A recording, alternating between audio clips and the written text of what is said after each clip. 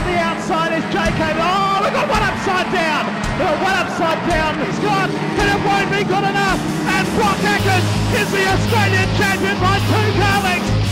Ash Media's coverage of the Australian Junior Sedan title proudly brought to you by Speedway Sedans Australia. Havens won a race earlier on tonight.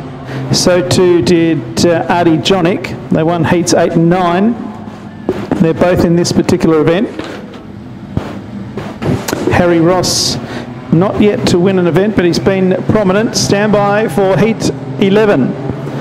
For Pepsi Max, it's all go. Daniel Johnson got the best of the start as they moved down the main straight the first time. Jake Warren's there in second place, and also going well is Wayne Firmston. Harry Ross coming through into fourth as they move down the back straight the first time.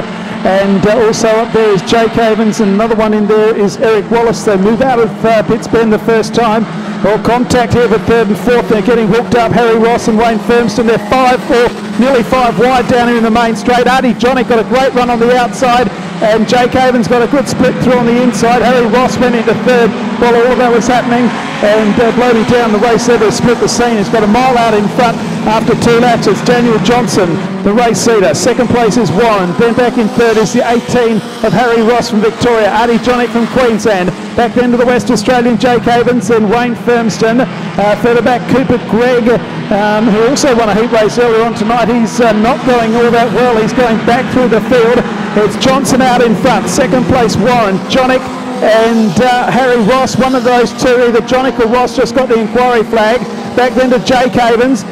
Jonick into third, Ross back to fourth, Havens is fifth, then Firmston, Barton, back then to Shannon Marston's back in eighth, and Eric Wallace. And got a mechanical defect flag also being prepared, it may be for Cooper Gregg, but he's out of noise anyway and he's going to the infield. It's a great old race for the minor placings. Jake Warren from Victoria is in second, Artie Jonick third, and back then to Harry Ross, and not far behind is Jake Havens, that's second through fifth. Daniel Johnson is home and hose with 3 to go. He has a mortgage on the race, 2.3 seconds. Artie Jonick up on the inside, goes into second place, and Jake Warren goes back to third. Harry Ross is fourth. Fifth place is Jake Havens, a big gap back to sixth, which is Wayne Firmston. The rest of them spread out like Brown's cows. Johnson is the race leader with 2 to go. It was 2.3 seconds. It's down to 2.1 because Artie Jonick has done the quick lap of the race. It's a staggering 18.384. We did get one in the 17s, I know, earlier on. Ross on the outside of Warren. That's for third and fourth. Back to Jake Havens. White flag comes out, 1 to go. Johnson is going to win this one. Jonick second. Jake Havens hits the fence here in the front straight, bounces off of it. He's well clear in fifth place, but has lost a lot of ground to third and fourth. So move out of turns 3 and 4 the last time. Put your hands together. Daniel Johnson from Queensland wins heat number 11. Led from start to finish. Jonick second. Third place will be Harry Ross. Back in fourth is Jake Warren.